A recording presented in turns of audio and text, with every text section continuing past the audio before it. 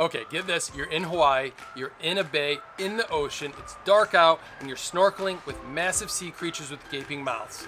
Yeah, this is a pretty thrilling experience. I don't know why I say pretty, it is a thrilling experience. But there are a few things that you want to know before you book, so here are 5 mistakes that you want to make sure you avoid. Hi, I'm Jordan. And I'm Erica. And this is the Hawaii Vacation Guide.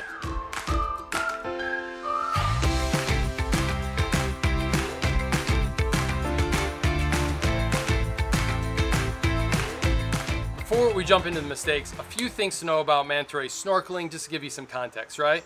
Manta rays are gentle giants. They get up to like 15-foot wingspans.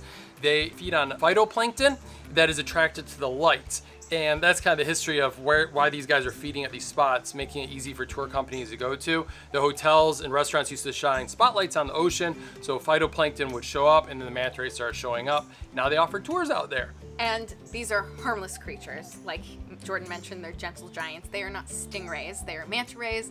They are members of the fish family. And they are absolutely amazing. They got no barbs. They have no teeth. They are very, graceful. They call them the acrobats of the sea. They're beautiful. In Hawaii, they offer night snorkeling and night dive tours if you want to go out and see the manta rays.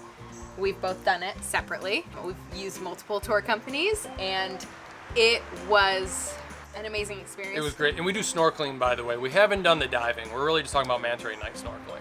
Jordan says this is one of the top 10 experiences he's ever done. Top 5. Top 5. Yeah. Hopefully after meeting me. Yeah. And having our son. Yeah, exactly. So we've got 3 left after that. There's plenty of room. This is pretty thrilling. It leaves your heart pounding during the experience. It's absolutely amazing. Yeah. Number 1, don't make this mistake. Going somewhere other than the Big Island of Hawaii for your manta ray snorkeling. The island of Hawaii is the only island that offers reliable sightings of manta rays.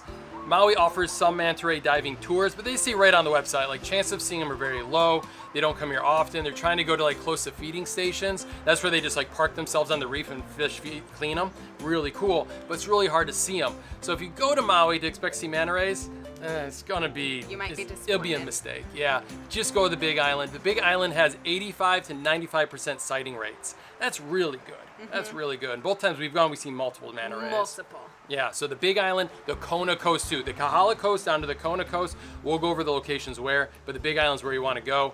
Don't try to go to another island to expect to see manta rays. Tip number 2 is trying to go out and snorkel by yourselves to find these manta rays. So there are a lot of reasons why this is not something you want to do. It's not a good idea, right? I know you're saying, oh, I'm gonna go save some money and just jump into the ocean at night and go snorkeling with them. Please don't. Yeah. First of all, it's not safe for you. It is pitch black. You actually forget how dark and confusing it can be to be in the ocean with your head down when it's pitch black, but I was stunned by that on my tour.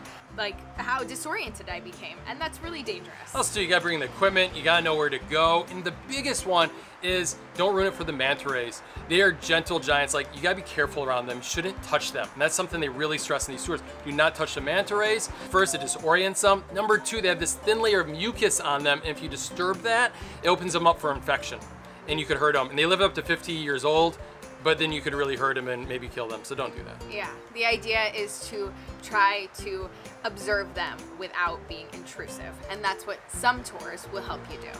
And that leads us right into mistake number 3, and that is picking a tour operator who is not on the Manta Green list. So what this list is it's a list of tour operators who have promised, and they operate with the intention of keeping both you as a snorkeler safe and the manta rays safe to make this a really, really healthy experience for everyone. So they do things like make sure you don't touch the manta rays. So that is a big deal. They will give you noodles and life preservers and make sure that you are well educated on how to not touch them, because they do get really close. Like within an inch of you. They also don't use propellers, and they don't anchor on the coral. So there are a number of things that they need to follow to be on the Manta Green list. So we want to make sure that we are being really respectful of these animals, because they are amazing creatures. And they just want dinner. They do just want dinner. Number 4 is adjust your expectations. This is not a regular snorkel tour. You're not going out there to see little colorful fish. This is a night dive with these sea creatures that have like 12 to 18 foot wingspans, and they do barrel rolls, and they're consuming 40 to 60 pounds of a phytoplankton a night or a day. Like, these things are absolutely amazing. And it'll startle you. It'll startle you. Like, I mean, that's why it's like, it is a thrilling experience. Not like a regular snorkel tour. I mean, these guys they're coming an inch within your face. You might see one, you might see 3 of them, all just swarming around you. It is absolutely amazing. So like, go in there. Like, I don't want to set this up for like, you might not see any, right? You got 1 out of 10 chance of not seeing any, but if you do see them, like, wow, you're gonna remember this forever. This is not a regular tour. Yeah, I remember as we were swimming out to find the mantas, and we were just, you know, kicking along, and all of a sudden, out of the corner of my eye, just one swims right under me, and I stop, and I'm like, and and the tour operator stops, and he goes, yes, that was a manta ray. Let's keep going. I was like, oh my God. I knew what to expect, and I was still shocked. Mistake number 5 that people make is you gotta go where the manta rays are on the Big Island, all right? So they're on the leeward coast where all the tour operators leave from. Starting up top, you got one in the South Kohala district, right where the resorts are. Then you have one right by the Kona airport, right offshore. And the most popular one is Manta Village, right in the bay in front of the Sheraton. This place has up to a 96% sightings rate, and that's where we recommend going. Even if you're staying up in the Kohala district, like, make the drive down. This is, I think, like 9 miles south of Kailua Kona, and it's worth it, right? If you're coming from around the world or coming from America, you come a long ways, go to where you have the highest chance of seeing the manta rays.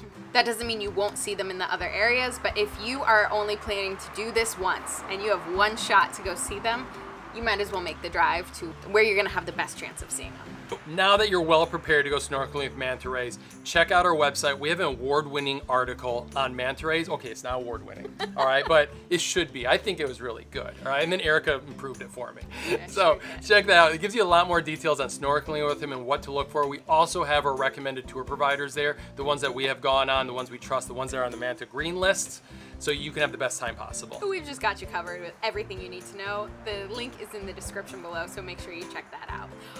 One quick bonus tip, right? Yeah, what's that? Don't wait until you get there and you want to go out that night and see manta rays. Let's book early. Yeah. Make sure you get the tour you want, the area you want, the day you want. So book early, plan ahead. And like whale watching too, go early too, like in your vacations. Just in case you don't see them or you had such a good time you want to go again, go in the beginning of your trip. Okay. Last tip too, sorry. There's no season for manta rays. That's a big one, right? We say that in the article too. Whales, they have a season. Manta rays, especially the ones in Big Island, they don't migrate. They're always gonna be there. So go any time of year. Good tip. All right. Thanks a lot for watching. Thank you. The sun is almost down. Time to get in. I did want to share one thing. A lot of people ask how we can do so many activities when we have a 3-year-old, and Henry clearly can't come on a lot of these activities with us. Like, he can't go night snorkeling with manta rays. Jordan and I switch off. We do this. So he got to go last time we were here. I get to go this time. He's going zip lining this trip. Like, we just kind of take turns. We just kind of make it work. We pick and choose the activities we really want to do, and we just make it work and have a great time. We hope you can make it to the Big Island to experience this for yourself. Truly bucket list item. So pumped. So happy I did this.